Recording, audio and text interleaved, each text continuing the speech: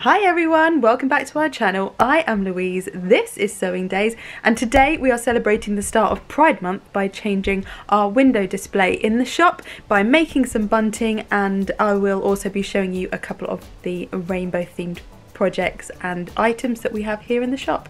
Before we get started, if you like this video and enjoy our content, please give it a thumbs up, subscribe to our channel, click the notification bell, all of those YouTube things. You know how it works, and it'd be really great to see you back here every Tuesday for another video. June is International Pride Month. Now, I know I have a very mixed community on here, and I love absolutely all of you, and I thought it would be a really great opportunity to acknowledge Pride Month and show my support to everybody who needs it, and just know that for me, love is love. As long as you love who you are, you love what you stand for, and people around you are respectful and are happy for you, that is all you can ask. I just want to get to a place where globally everybody can be happy to love who they love and express themselves however they want to, and not be stereotyped, criticised, picked apart, any of those things, and just be supportive, because just because something has been a norm doesn't mean it should be going forward. We are constantly changing as a community and as human beings, and I think we need to keep up with everything that other people are feeling too. For me, I don't understand why people don't want other people to be happy. If somebody's happy, identifying how they identify, loving who they love, and it doesn't affect you in any way, I really don't see that you can have an opinion on it. I don't understand why people wouldn't want somebody else to be happy. If somebody is happy and thriving, identifying however they do, or loving who they love, or anything at all, I don't understand why other people would want to take their happiness away just because it makes them feel uncomfortable. So if you do want to learn more about these sorts of things and be a bit more open-minded, there are plenty of resources out there.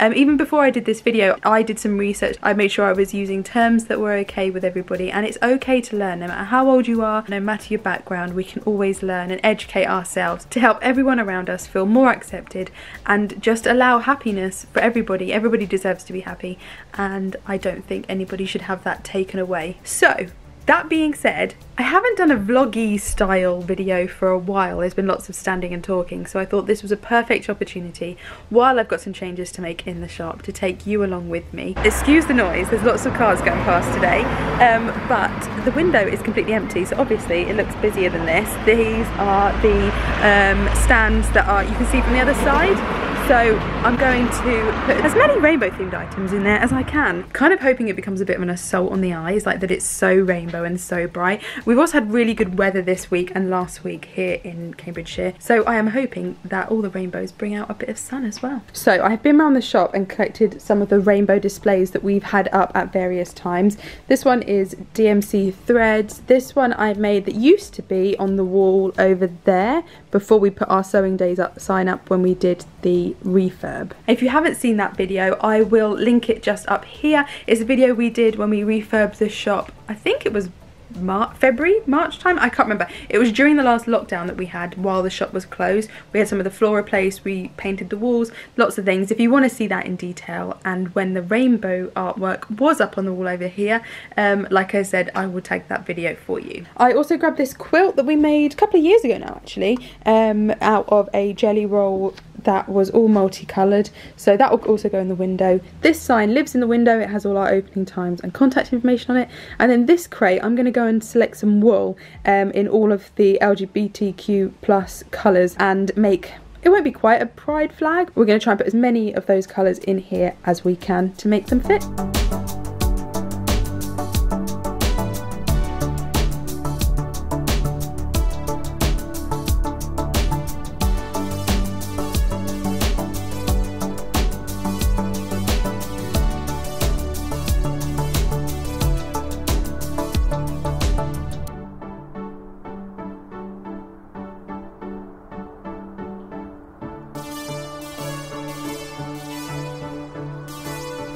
Okay, I've also just remembered that I have some yarn, which is down here. I also have this yarn, which I'm going to put in the window as well. You can't get much more rainbow than this. It's bright, and I'm hoping that I can balance it on top of this when I put it in the window, but we'll soon find out. I'm going to put these bits in the window now so we can see how it looks, and then I'm going to start making the bunting.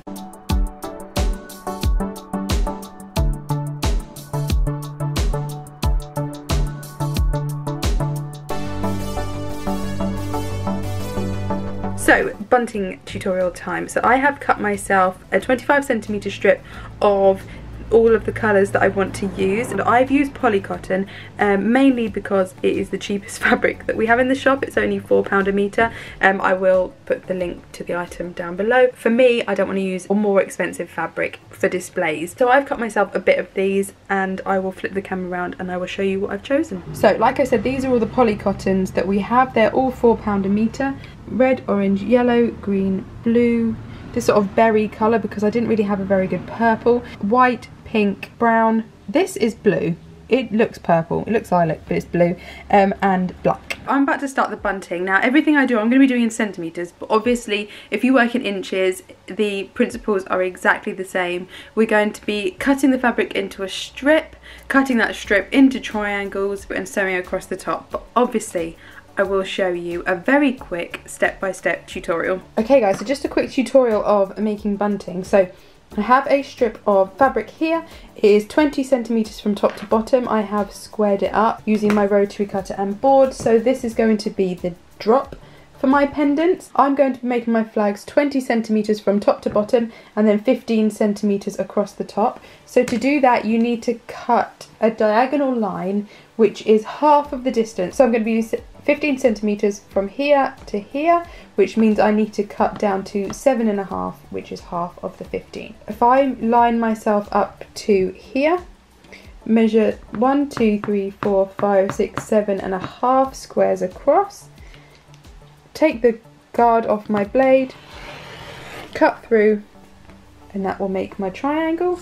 I then do exactly the same thing here, and then this is now 15cm across the top. Now normally when I do bunting, so I do double-sided, sew it around the edge, flip it through, and it's a lot of steps. Because this bunting is going to be in the window for a short period of time, and because I don't have a lot of time to make it, I'm going to be doing it single-sided, which just immediately speeds up the process. If I was going to have some bunting that was outside or that wanted to go through the washing machine a lot, then I would make sure I did do it double-sided. It just makes it wear longer. If you think you're going to have it up for a long time, it's definitely worth double-siding your flags. But because this A isn't going to be touched and B is only going to be in the window for a couple of weeks, then I am going to just do it single-sided and then sew some binding across the top. So I'm going to keep cutting my flags, and once all my different colour flags are cut out, I will show you the next step. So I have now cut out all of my pendants in all of the colours, and I need to choose some binding to go across the top. If you're doing double-sided bunting like I mentioned before, then using binding across the top is a really, really good way to hide all of your raw edges. It'll make it a lot easier to make it look neater, and you still just need to sew a single line down it. Because I'm not doing double-sided, I don't necessarily need to use binding. I could use ribbon or webbing. There's lots of different options, but I am still going to use binding because I've got one that I've earmarked for this, and I want to make sure that it looks awesome. So if you don't know, bias binding is used a lot in dressmaking. It's cut on the bias, which means it's cut diagonally across the fabric, which will give it a bit of stretch. Now if you're doing something around a neckline or something like that, it is really, really good, but for binding, like I said, it hides all your raw edges, and I know I want to use this one. Most of them we have are plain, but you can also get these gingham ones, and I think this one is just super fun for the project that we've got going on. So once you've decided which binding you're going to use, you need to iron it in half. So you want to close it so that the folds are on the inside. I am waiting for my iron to heat up, and then I will show you exactly what I mean. Also, I'm not sure how long I want this to be, so I am using it directly from the roll. Obviously you guys would go and buy, or come and buy I should say, you'll come and buy 3 meters, 5 meters, however long you want it to be, but because this is going in the window, I'm not entirely sure how long I want it to be, so I'm sort of going to wing it a little bit, but like I said, you guys would buy it in the length that you need. So if you look at the bias binding, it has sort of 2 little tabs on either side. This is so that there isn't a raw edge on the edge of your binding. So what we're going to do to use it is fold it in half so that the tabs are face to face, so they're on the inside, so we get a nice smooth piece of binding. So I'm going to work my way along, pressing it face to face, lining up the edges, and then once I've got to the end, we will start putting in the flags. Not everybody presses it before they start. I do, because I think it gives you a better finish, it's easier to handle, but you can finger press it as you go along, so squeeze it with your fingers to keep it closed. But like I said, I find that a lot more difficult. Although it will take you a bit of extra time, it will make it infinitely easier when it comes to sewing if you have already ironed your binding closed. So I already have my machine threaded up with some white thread on the top and on the bottom. I have my binding here, which is opening on this side. Now when you're putting it through your machine, you want your open side to be this way, so it's away from your machine, because if you try and do it with your flags in your machine here, it will just make it a little bit more difficult and a little bit more fiddly. So always keep, with whatever project you're doing, always keep the majority of your fabric on the outside of your machine. What you want to do initially is sew a length at the end of your bunting without any flags on it. Now this is always something I make sure I cover when we do our bunting classes, because a lot of people just want to start with their flags straight away, but you do need a way to attach it to something. If it ends up being too long, the piece that you have at the end, then you can cut it down, it's not a problem. But if you're going to need to tie it or secure it in some way, you are going to need a little bit extra without any flags there. So I always give myself, I mean, depending on how long my bunting is, about ½ meter, just so that I've got it. And like I said, if it does end up being too long, I can just cut it off afterwards. But if it's too short, then I'm going to struggle. So I'm just using a standard straight stitch. This one is a length 3. It will be different on every machine. And then I am just going to sew all the way down, going backwards on myself when I first start, and then keep going all the way down.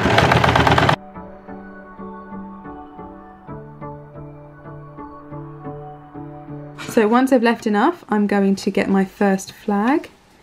I'm going to insert it into my folded binding, like that, making sure it's right up to the top here, and I'm going to keep going.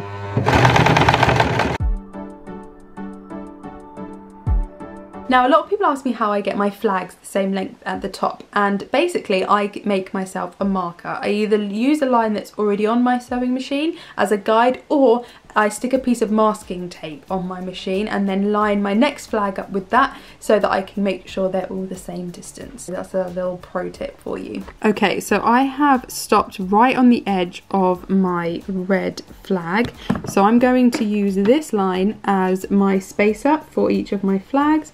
So I'm now going to get my next colour flag. I've lined it up inside my binding to the edge of here, and then I'm going to keep sewing, and if I do that after every flag, it will give me the same distance between each one. So the bunting is all done, it is here, so I'm going to pop that in the window in a second. I've got hiccups, so I'll try and not hiccup in the middle of a sentence, but if there's a lot of editing in this next bit, it's because I'm editing them all out. Good timing. I also remembered at home I had these reels, so they are actually used to have elastic on them from when everybody was buying everyone was buying elastic last year for face coverings, so I kept the empty spools and wrapped ribbon around them so I could put them in the window last year. So I got my husband to dig them out of the loft and bring them here, because I think they'll look really great for the rainbow display. So I'm going to try and prop you somewhere so that you can see me putting these in the main window, and then the bunting is going to go into our second window over there. And then that's the window's display is done, and I'll show you what they look like from the outside.